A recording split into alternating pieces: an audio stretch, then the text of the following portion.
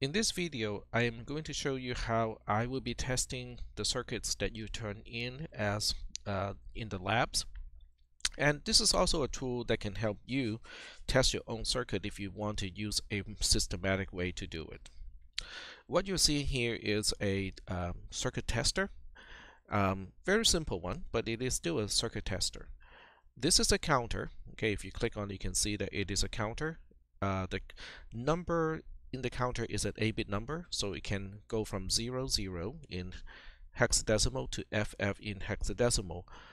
FF in hexadecimal is 255 in decimal. This thing over here is a comparator. It is comparing the first input to the second input. And then the output here are individual bits.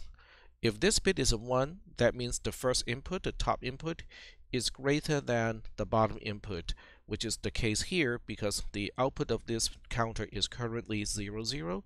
03 is greater than 00 is true, and that's why the output pin corresponding to greater than is a 1.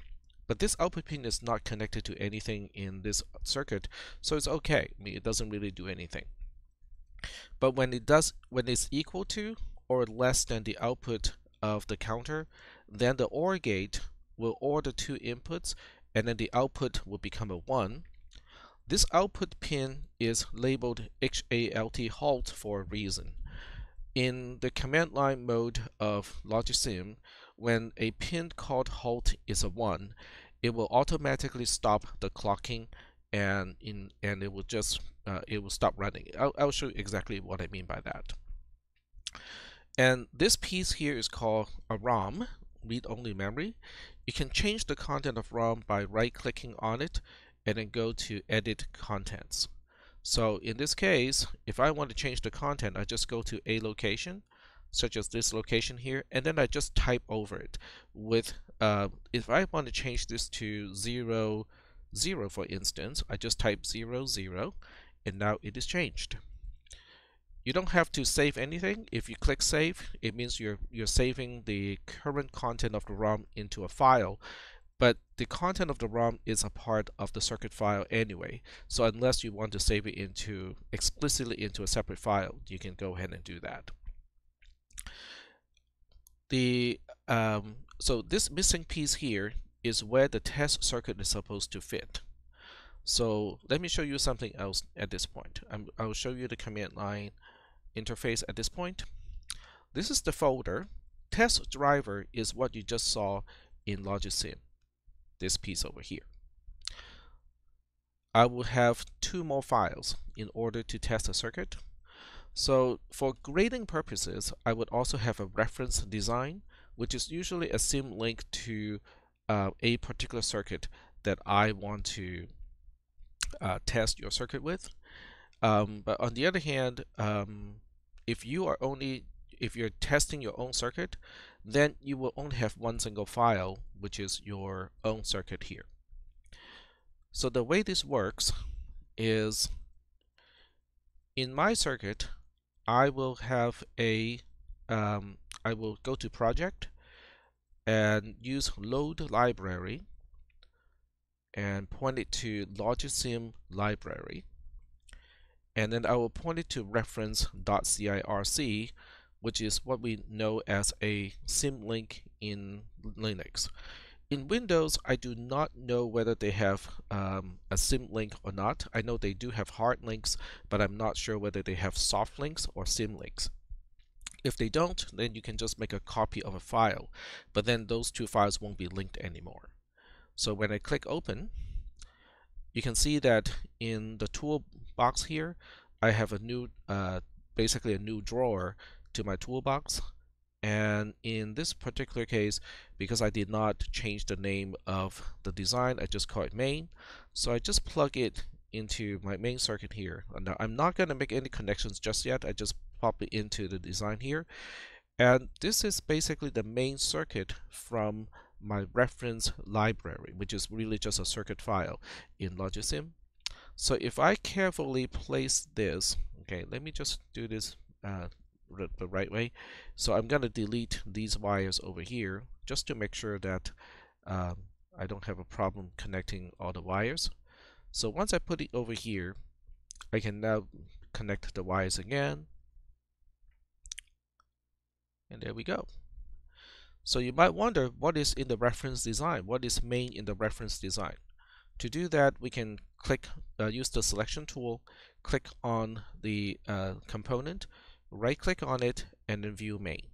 And you can see that this is a very simple buffer. A buffer basically is, it just mirrors whatever is the input to the output. That's all it does. Now, if I go back to the main circuit of the test driver, I can manually click the clock to see how the input changes the output. So right now the input is 0, 1 to the circuit being tested, because location 0, 0 of the ROM has a content of 0, 1, and that 0, 1 is presented on the input of the circuit being tested. Because the circuit being tested is just mirroring the input to the output, and that's why the output is also just 0, 0, 0, 0, 0, 0, 0, 1 in binary. So nothing is really surprising over here. If I change the clock, it will change on the falling edge. The counter will count up on the falling edge, which means when the clock goes from 1, which is bright green, to 0, which is dark green, it will increment its value, like now. So 0, 1 is now the address in the ROM, which means the location 0, 1 or the element 0, 1 in the ROM is now being addressed. The content or the value of that location is 0, 2. So 0, 2 is what the D port or the data port is outputting. And because the component being tested is just a buffer, so its output is really just the same content as its input. But doing this means I would now have a way to automate the test. Now I can finish this manually, okay, like this. And now I stop. The reason why I'm stopping is because at this point, the constant of connected to the top part of the comparator now has the same value as the output of the counter. So the equal to pin becomes a, I should say port. The equal to port of the comparator is now a 1, and that means the halt pin is now a 1. When I run Logisim in GUI mode, which is what we are doing right now, this doesn't mean a single thing. Okay, in other words, if you continue to toggle the clock, it will keep going, like so. Now let's go ahead and try to run the same circuitry, but on the command line mode. So the way to do that is to go to a command line. Now obviously I'm doing this in Linux. If you want to do this in Windows, it's going to be about the same, but the syntax is going to be slightly different. So the first thing we do is we type java-jar, and then the location of Logisim310.jar is in the parent folder in this case. So in Linux I use .. but in Windows you would use .. the other slash. So now if I do this, it's just going to start up Logisim. So I wanted to use the test driver circuit, so I supply that as an argument to Logisim. Now if I just run this, it would just run it in GUI mode, which is exactly what we saw over here. And at this point I can actually I can close Logisim and really just kind of focus on the command line over here. So now I can supply some additional what we call switches in CLI in command line interface. So we can specify -TTY. TTY stands for teletype, which is a very old type of terminal people used to use. It looks like an electric typewriter because it really is an electric typewriter, but it also has a serial interface to a mainframe computer so that people can actually use the typewriter to interact with a mainframe computer. But TTY today simply means that there is a text serial interface to something, and that's what this means. And then we specify table over here, which means the output is going to be presented in quote-unquote a table. And then we also have to supply, nope, this is all we need to do. So I press the enter key, and this is the output of the program. kind of ignore the last line here. That's because I was running the GUI mode of Logisim in the background. So if I run the same command line again, it would not have that message. So what this is showing us, the first column is corresponding to the counter, and you can see how the counter is counting from 0 to 1. This is 2 in decimal, or 1 0 in binary. This is 3 in binary. This is 3 in decimal, which is 1 1 in binary. So the first column is giving you the count. The second column is giving you the input into the test circuit, and then the last column is giving you the output from the test circuit. So as far as you're concerned, this is all you need to know, right? Because you just need to know a way to consistently test your circuit. However, from my perspective, I need to test a circuit, but I need to compare the output of your circuit to a reference design that I'm going to make, that I will hold as a secret until the homework assignment is due. Then I will show you my circuit as well. So in this case, let me show you all the files in this folder. So in this case, reference.circ is actually what we call a symlink. In other words, when I refer to the file reference.circ, it really is referring to buffer.circ, which is basically just a buffer circuit that I have just shown you earlier. So when I'm grading a homework assignment or grading a lab submission, instead of using the reference design, I will have to change it to the design that is a submission. I can relink the reference, I can relink the symlink, but I can also use a really kind of cool feature. So if I go back to this command, I can now supply another switch, which is called substitution.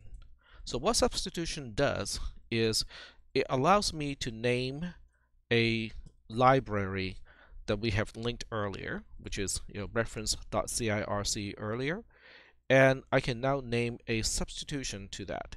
So instead of using the buffer, I can now use the inverter circuit.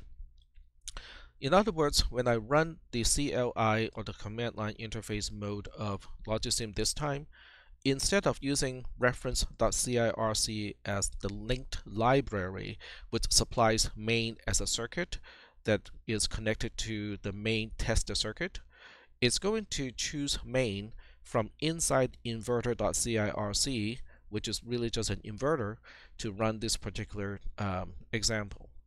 So when I run it, you can see how the counter stays the same, the input into the test circuit stays the same, but the output of the test circuit is now exactly the opposite of what we had, because the inverter circuit is, as the name implies, is exactly inverting every 1 to a 0 and every 0 to a 1.